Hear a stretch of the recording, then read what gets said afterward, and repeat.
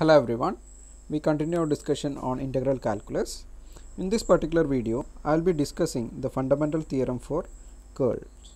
It is also known as the Stokes theorem, and for both Stokes theorem and divergence theorem, we don't need any proof, which is mentioned in the syllabus.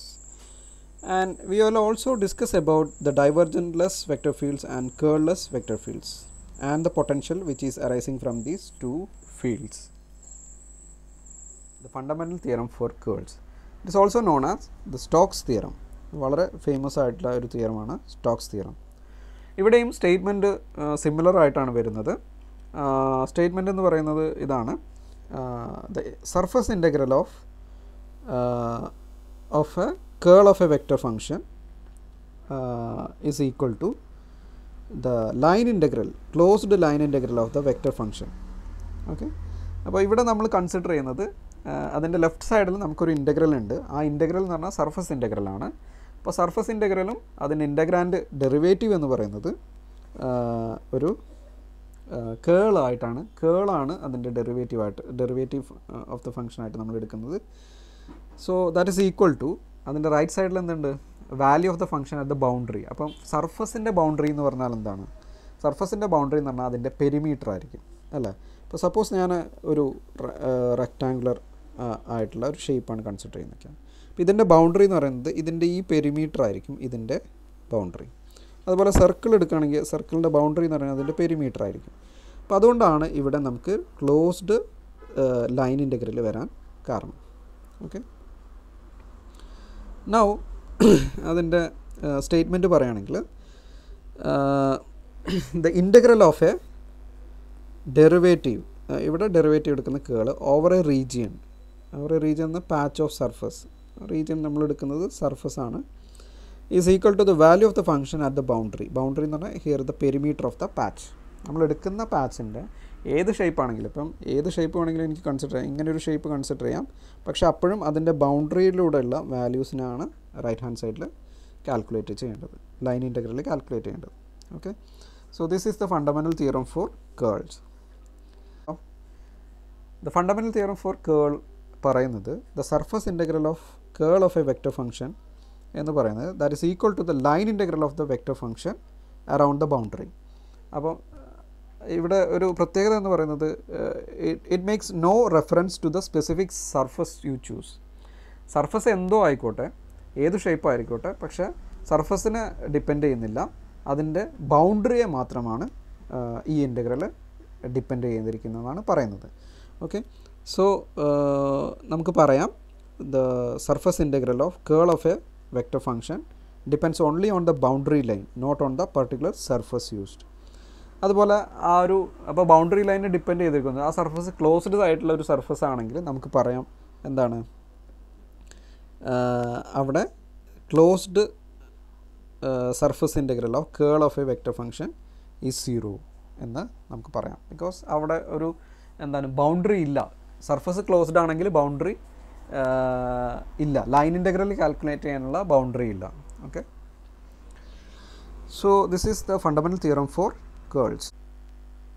Next we look at the geometrical interpretation for the fundamental theorem four curls. കേൾ എന്ന് പറയുന്നത് it is the amount of or it is a measure of a vector field, how much the vector field is curled around a point, or it is how much the vector field is curling around a point or twisting around a point. Okay, now suppose you have a surface and there is a vector field over the surface. ഒരു surface ഉണ്ടെന്ന് വിചാരിക്കാം, അതിൻ്റെ ഒരു vector field ഉണ്ട്, it has some amount of curling effect. Now if you put a tiny paddle wheel there, അവിടെ ഒരു ചെറിയൊരു paddle wheel വരികയാണെങ്കിൽ it will rotate. Okay, some wheels ഉണ്ടെന്ന് വിചാരിക്കാം. അപ്പോൾ ആ വെക്റ്റർ ഫീൽഡിൻ്റെ എഫക്റ്റ് കാരണം ഇത് റൊട്ടേറ്റ് ചെയ്യും. ഇനി ഇതിൻ്റെ ഓവറോൾ എഫക്റ്റ് നമുക്ക് കൺസിഡർ ചെയ്യണമെന്നുണ്ടെങ്കിൽ നമുക്ക് എന്ത് ചെയ്യണം, ഇതിൻ്റെ എഡ്ജസിലൂടെയുള്ള അതിൻ്റെ വാല്യൂസ് മാത്രമേ നോക്കിയാൽ മതി. കാരണം ഒരു വെക്റ്റർ ഇങ്ങോട്ട് റൊട്ടേറ്റ് ചെയ്യുമ്പോൾ ഇതിൻ്റെ കൗണ്ടർ ക്ലോക്ക് വൈസ് ആയിട്ടുള്ള എഫക്റ്റ് ഇൻറ്റേർണൽ കറൻസിനെ ക്യാൻസൽ ചെയ്ത് പോകും. ഇൻറ്റേർണൽ കറൻസ് പറഞ്ഞാൽ suppose you take an inner circle okay, ഇത് ഇങ്ങോട്ട് റൊട്ടേറ്റ് ചെയ്യുന്നുണ്ട്. പക്ഷേ ഇതിന് തൊട്ട് അഡ്ജസൻ്റ് ആയിട്ടുള്ള കേൾ ഇങ്ങോട്ട് വരുന്നുണ്ട്. അപ്പോൾ ഈ രണ്ട് സൈഡിൽ ഇത് ക്യാൻസൽ ചെയ്ത് പോകുന്നുണ്ട്. ഇത് ക്യാൻസൽ ചെയ്ത് പോവാത്ത എഫക്റ്റ് എവിടെയാണ്? ബൗണ്ടറീസിൽ മാത്രമേ ക്യാൻസൽ ചെയ്ത് പോവാത്തതായിട്ട് ഉള്ളൂ. സോ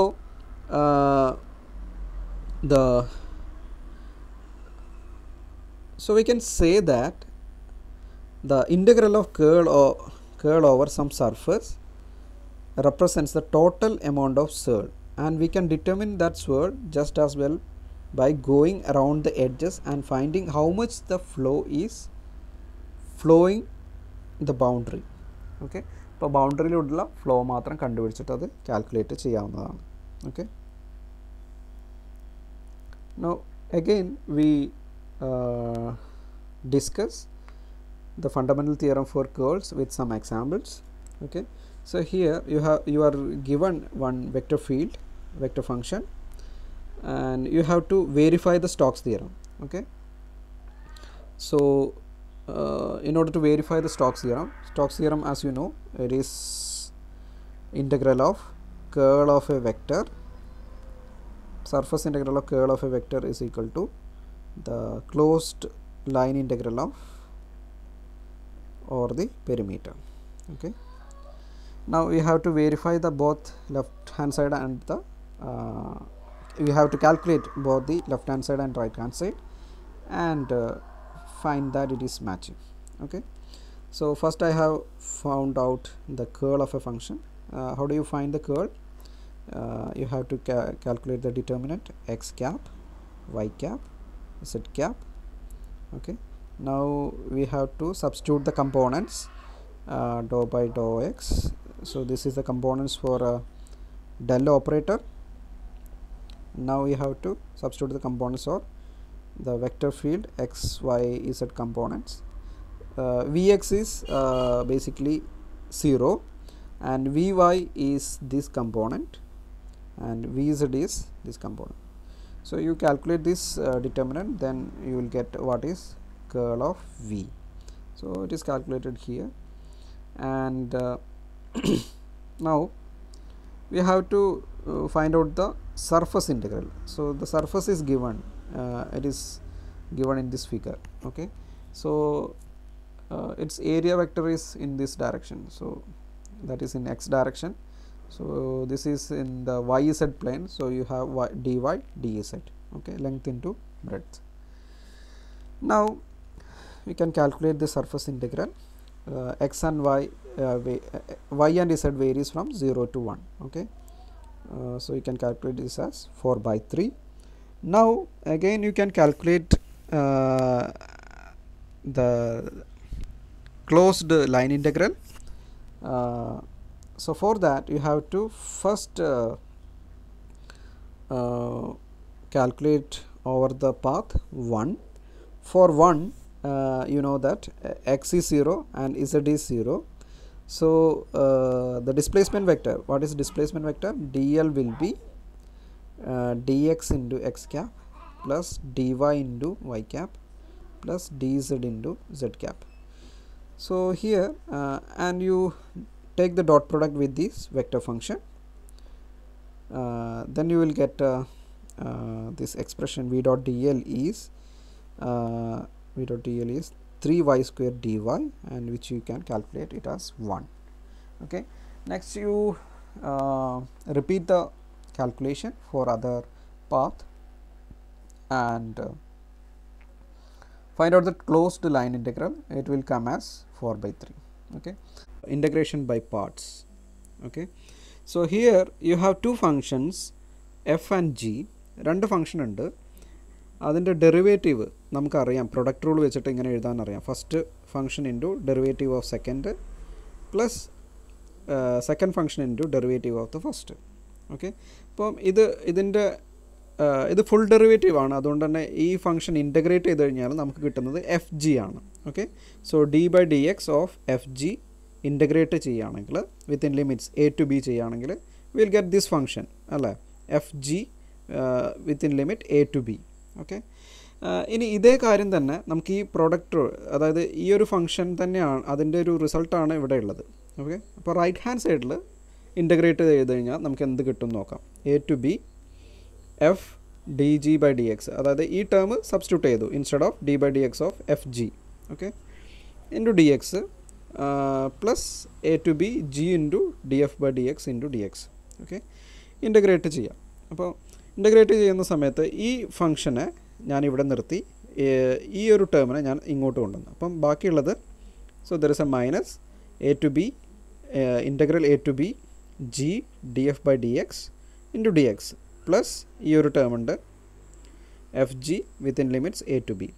അപ്പം ഈ ഒരു ഐഡൻറ്റിറ്റിയുടെ പ്രത്യേകത എന്ന് പറഞ്ഞു കഴിഞ്ഞാൽ, suppose we have to function to integrate, രണ്ട് ഫംഗ്ഷൻസ് ഉണ്ടെന്ന് വയ്ക്കാം.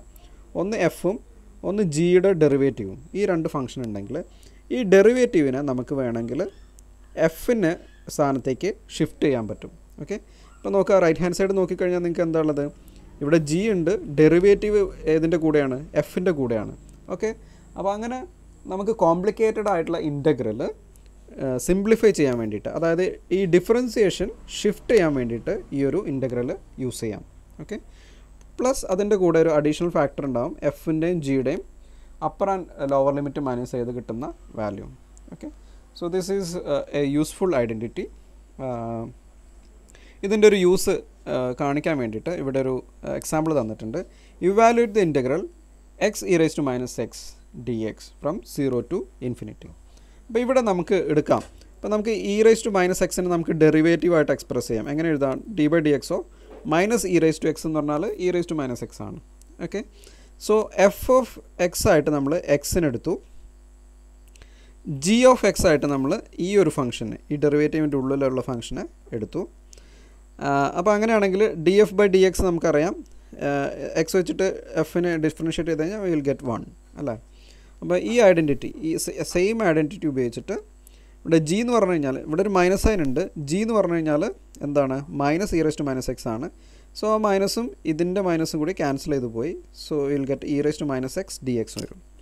രണ്ടാമത്തെ ടേമിൽ plus F of G plus F G A to B ഉണ്ട്. എഫ് ജി എന്ന് പറഞ്ഞാൽ എഫ് എക്സ് ആണ്, ജി മൈനസ് ആണ്, ഒരു മൈനസ് സൈൻ ഉണ്ട്. അപ്പോൾ minus X E raise to minus X from 0 to infinity. അപ്പോൾ ഇത് സബ്സ്റ്റിറ്റ്യൂട്ട് ചെയ്ത് കഴിഞ്ഞ് കഴിഞ്ഞാൽ എങ്ങനെയാണ് ഇതിൻ്റെ സിംപ്ലിഫൈ ചെയ്യാം. ഫസ്റ്റ് ഈ ടേം സിംപ്ലിഫൈ ചെയ്യാൻ നിൽക്കുക. അപ്പം X E raise to minus X from 0 to infinity. അപ്പോൾ ഇൻഫിനിറ്റി കൊടുത്തു കഴിഞ്ഞാൽ infinity into E raise to minus infinity minus 0 into E raise to minus 0. അപ്പോൾ ഈ ടേം 0 ആണ്. ഫസ്റ്റത്തെ term E raise to minus infinity 0 ആയതുകൊണ്ട് ഈ ടേമും 0 ആയി, ഓക്കെ. അപ്പോൾ ആ ടേം ഡ്രോപ്പ് ചെയ്ത് പോയി. ബാക്കിയുള്ളത് E raise to minus X differentiate ചെയ്ത് കഴിഞ്ഞാൽ you will get minus E raise to minus X, okay. E raise to minus X within limit 0 to infinity. അതിന് അപ്പർ ലിമിറ്റ് കൊടുക്കുക, minus E raise to minus infinity minus ഈ ഒരു minus E raise to minus X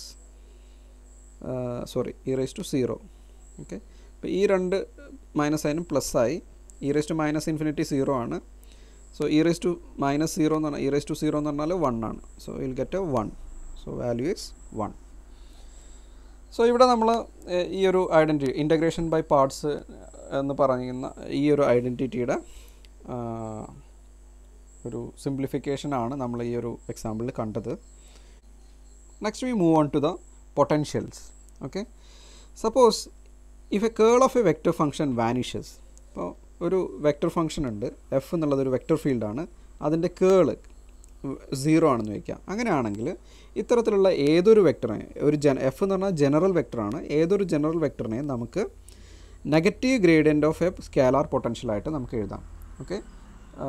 negative gradient of A scalar potential എപ്പോഴാണ്, if curl of A vector field is 0, okay. ഇങ്ങനെയുള്ള vector ഫീൽഡിന് scalar ഫംഗ്ഷനെ നമുക്ക് കണ്ടുപിടിക്കാം. അതിന് നമുക്ക് കേൾലെസ് വെക്റ്റർ എന്ന് പറയാം. എഫിനെ നമുക്ക് കേൾലെസ് വെക്റ്റർ, കേൾലെസ് എന്ന് പറഞ്ഞാൽ കേളില്ലാത്ത വെക്റ്റർ, ഓക്കെ. അതിന് നമുക്ക് വേറെ പറയുകയാണെങ്കിൽ ഇറൊട്ടേഷണൽ വെക്റ്റർ. എന്നാൽ റൊട്ടേറ്റ് ചെയ്യുകയാണെങ്കിൽ അതിനൊരു കേളിൻ്റെ വാല്യൂ ഉണ്ടാവും അല്ലേ, because curl is the measure of the amount of rotation or amount of കേൾനെസ് or how much the vector field is സ്വേളിങ്, okay. അപ്പോൾ അതുകൊണ്ട് തന്നെ അത് സീറോ ആണെന്ന് പറയുകയാണെങ്കിൽ റൊട്ടേറ്റ് ചെയ്യാത്ത വെക്ടറാണ്, ഇറൊട്ടേഷണൽ വെക്ടേഴ്സാണ്, ഇറൊട്ടേഷണൽ ഫീൽഡ്സ് ആണെന്ന് പറയാം. അപ്പോൾ അങ്ങനെയാണെങ്കിൽ നമുക്ക് എന്താണ് ഡെൽ ക്രോസ് എഫ് സീറോ ആയിരിക്കും. ഇറൊട്ടേഷണൽ വെക്ടർ ആണെങ്കിൽ ഡെൽ ക്രോസ് എഫ് എല്ലാ സ്ഥലത്തും സീറോ ആയിരിക്കും. അതുപോലെ തന്നെ F dot D L from line integral of F dot D L from A to B is independent of the path. Okay, irrotational fields ആണെങ്കിൽ that is independent of the path ആയിരിക്കും. Okay, അതുപോലെ closed line integral എടുക്കുകയാണെങ്കിൽ that will be zero for any closed loop. Okay, അപ്പോൾ ഇത് prove ചെയ്യണമെങ്കിൽ നമുക്ക് എന്ത് use ചെയ്യണം? സ്റ്റോക്സ് തിയറം വെച്ചിട്ട് നമുക്കിത് പ്രൂവ് ചെയ്യാവുന്നതേ ഉള്ളൂ. Okay, independent of the path നമുക്ക് സ്റ്റോക്സ് തിയറം ഡിസ്കസ് ചെയ്ത സമയത്ത് ഇത് പറയുന്നുണ്ട്. Okay, why it is independent of the path എന്നുള്ള എക്സ്പ്ലനേഷൻ അവിടെ പറയുന്നുണ്ട്. ഓക്കെ, ഇനി എയും ബിയും സെയിം ആണെങ്കിൽ the closed line integral will be zero. Okay, ഇനി ലാസ്റ്റ് പോയിൻ്റായിട്ട് നമുക്ക് പറയാം, ഇങ്ങനെ ഇറൊട്ടേഷണൽ വെക്ടർ ആണെങ്കിൽ ആ വെക്ടറിനെ നമുക്ക് negative gradient of A scalar potential, gradient of A scalar potential ആയിട്ട് എഴുതാൻ പറ്റും. ഈ നെഗറ്റീവ് എന്നുള്ളത് കൺവെൻഷണലാണ്, അത് നെഗറ്റീവ് ഇട്ടിട്ടില്ലെങ്കിലും കുഴപ്പമില്ല. Generally it can be written as A gradient of A scalar function. വിനെ നമ്മൾ സ്കെയിലാർ ഫംഗ്ഷൻ ആയിട്ടാണ് പറയുന്നത്. ഓക്കെ, പക്ഷേ ഈ വി എന്ന് പറയുന്നത് യുണീക്ക് അല്ല, because you can add any constant can be added to V with ഇംപ്യൂണിറ്റി since this will not affect it's gradient. ഇനി വിയുടെ കൂടെ നമുക്ക് ഏത് കോൺസ്റ്റൻറ്റ് വേണമെങ്കിലും ആഡ് ചെയ്യാം. അതിന് കോൺസ്റ്റൻറ്റ് ആഡ് ചെയ്താലും ഈ ഒരു ഐഡൻറ്റിറ്റിക്ക് വ്യത്യാസമൊന്നും വരുന്നില്ല. അതുകൊണ്ട് വി ഈസ് നോട്ട് യുണീക്ക് എന്ന് പറയാം. Okay, next we look at A divergence-less field. Divergence-less field എന്ന് പറഞ്ഞു കഴിഞ്ഞാൽ ഡൈവർജൻസ് ഇല്ലാത്ത field. Okay, del dot F equal to zero ആണെന്ന് വയ്ക്കാം. അങ്ങനെ ഒരു ഫീൽഡാണെങ്കിൽ നമുക്ക് എഫിനെ കേൾ ഓഫ് അനദർ വെക്ടർ ആയിട്ട് എഴുതാം. Okay, A is called vector potential. എനെ നമ്മൾ വെക്ടർ പൊട്ടൻഷ്യൽ എന്ന് പറയും. അത് എഴുതാൻ പറ്റുന്നത് എപ്പോഴും ഒരു ഡൈവർജൻസ്-ലെസ് ആയിട്ടുള്ള ഫീൽഡായിരിക്കണം. ഓക്കെ, ഇപ്പോൾ ഡൈവർജൻസ്-ലെസ് ഫീൽഡ് അല്ലെങ്കിൽ സോളിനോയിഡൽ ഫീൽഡ് എന്ന് പറയും. സോളിനോയിഡൽ എന്ന് വെച്ചാൽ ഡൈവർജൻസ് പറഞ്ഞാൽ it is the amount of or it is the measure with which A vector field is spreads out from A point. ഒരു പോയിന്റിൽ നിന്ന് എത്രത്തോളം സ്പ്രെഡ് ഔട്ട് ചെയ്യുന്നു. അപ്പം സ്പ്രെഡ് ഔട്ട് ചെയ്യുന്നില്ല, അത് കേൾ ചെയ്ത് ചുറ്റിക്കൊണ്ടിരിക്കുകയാണെങ്കിൽ അതിന് ഡൈവർജൻസ്-ലെസ് ഫീൽഡ് എന്ന് പറയാം. അതുകൊണ്ട് തന്നെ ചുറ്റുന്ന ഫീൽഡ് എന്നുള്ളൊരു മീനിങ്ങിൽ നമുക്കതിനെ സോളിനോയിഡൽ ഫീൽഡ്, ബിക്കോസ് സോളിനോയിഡ് ഇങ്ങനെ വട്ടത്തിലല്ല ചുറ്റി വയ്ക്കുന്നത്. ഓക്കെ, ആ ഒരു മീനിങ്ങിലാണ് നമ്മൾ സോളിനോയിഡൽ ഫീൽഡ് എന്ന് പറയുന്നത്.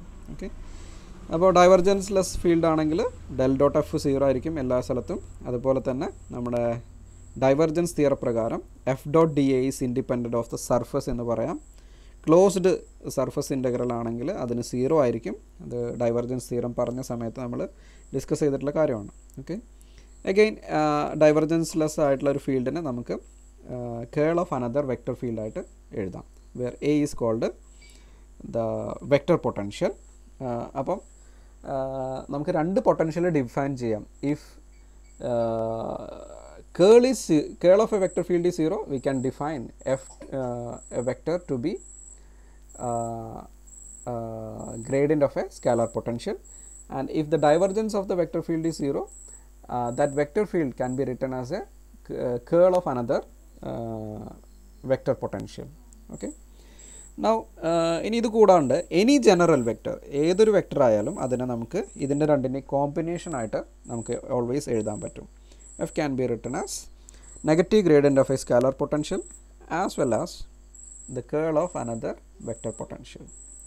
ഈ ഐഡൻറ്റിറ്റി എല്ലായ്പ്പോഴും വാലിഡ് ആണ്. ഓക്കെ, സോ ഇത്രയും പറഞ്ഞ കാര്യങ്ങൾ നിങ്ങൾക്ക് മനസ്സിലായെന്ന് വിചാരിക്കുന്നു. Thank you.